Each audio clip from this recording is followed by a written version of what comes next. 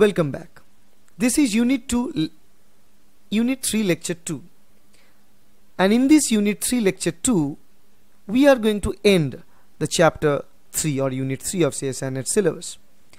Remember, in Lecture 1 we have talked about the DNA replication and translation, and in this lecture we are going to talk about mostly transcription in prokaryotes, DNA transcription in eukaryotes.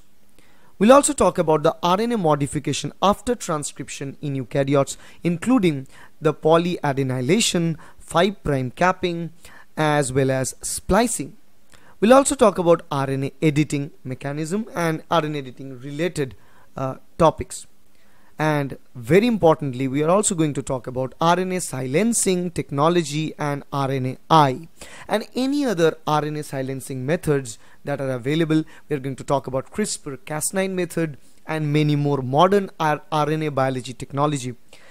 The number written after every single topic's name is corresponding with approximate number of questions you can expect from that topic in CSIR NET exam. Remember, RNA biology is really important, and in CSIR NET RNA biology questions are asked a lot in the recent years. So stay tuned and watch the lecture.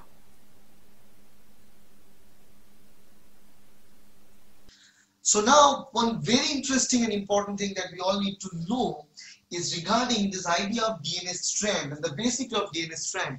Because when we discuss about the DNA replication, we don't need to bother about which strand the DNA is involved in replication, because both the parent strand are utilized as a template and they are utilized for the replication process to continue. But here, between the both DNA strands, only one of the strand is used as a template to make the RNA. That's why it's really important to know which strand is acting as a RNA coding, or which is acting as, there are different names called sense, antisense, coding, non-coding, things like that. So make it really clear. I can put this details here like this. Why we're talking about is from DNA to RNA, then from RNA to protein, involving transcription and translation with its process. Here you can see the DNA with the DNA sequences, and let's assume in this case the mRNA sequence is A, U, G, G, G, whatever. So this sequence is exactly the same as the sequence we see in this blue colored strand in the DNA, right? Except for in DNA we have T, in RNA we have U, but that's the same thing between DNA and RNA. So the sequence which is present in RNA and the strand which is exactly identical like the strand RNA is known as the sense strand. Means that strand is the sense. And that particular mRNA, that mRNA will ultimately code for protein, because once they are translated, they will make the protein. So mRNA translated into proteins. So the easy way to remember what I say is this RNA sequence will be actually converted into the protein, and that makes sense. So whatever strand of the DNA is exactly identical to the mRNA is known as the sense strand. And obviously, if it's a sense strand, then the complementary to that will be termed as antisense, right? Now, one more question still left. Which is coding, which is non-coding? Now, here comes the DV. The sense strand is also known as the coding strand, because if this is the sense strand, this produces exact identical structure of mRNA, and mRNA is translated into proteins. So, coding means what? The codons that are actually recognized by the tRNA is this. Codon means 3 nucleotides at a stretch. So this is the codon containing structure or sequence. So what we can say in simple term, mRNA equals to sense equals to coding. So the DNA strand looks like mRNA is the sense strand. It's also called as the coding strand. So obviously the one which is sense, the other complementary strand is the antisense. And the complementary is also known as the non-coding. So this is the simplest way you can remember. mRNA is sense, it is the coding strand.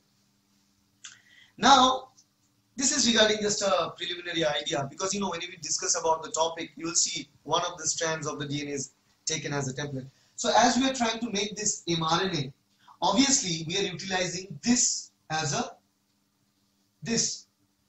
template. So the opposite strand as a template, because if we take this as a template, then only we can make the mRNA. as you're looking here, because you can see this between antisense and mRNA, the structures are, the sequence are complementary. T, A, U, C, G, like that. So now let's look at how exactly the process of transcription takes place in prokaryotes. We first talk about the transcription process in prokaryotes, and then we'll start discussing about the transcription in eukaryotes, the initiation of transcription in eukaryotes. Here we can see the overview of transcription in prokaryotes, and in this process you can see that we have this start site and we also have a stop site. This is really important. In case of DNA replication, we also saw that we need to have an origin of replication and a termination site of replication. The same thing occurs here, the origin of transcription and stop site for transcription. So the origin here is termed as promoter and the end is termed as terminator. Promoter and terminator. Promoter actually is the place where the polymerase, RNA polymerase, recognizes the DNA and bind with it so that they can start the transcription process from there. And terminator contains spatial sequence that force the transcription process to end there. So here you can see that this is the place. In a very simplistic manner, I can say that the RNA polymerase is the only solo enzyme that is involved in the process of transcription.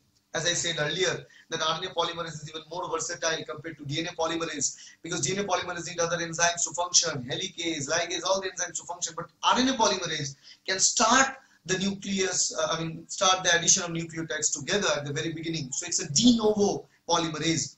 So RNA polymerase can recognize that start site, and once it recognizes the start site, then RNA polymerase start adding nucleotide sequences one by another, and that continue to stretch and extend the sequence from the promoter site until they reaches the terminator part. Once they reach the terminator sequence, then the process is end and the stretch of the RNA is removed.